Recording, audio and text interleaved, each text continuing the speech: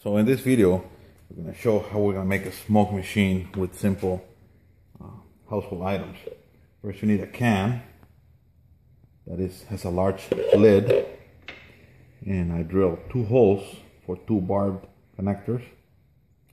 On one of them, I'm putting a cigar taped down so it stays there, and on the other hose, I'm going to supply compressed air at very low flow and pressure.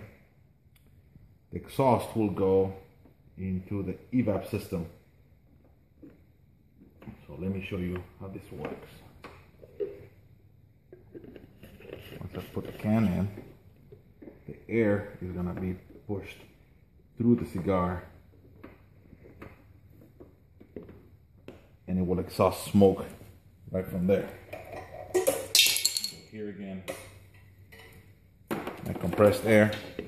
As soon as I plug it in, you will start seeing smoke coming out of that side.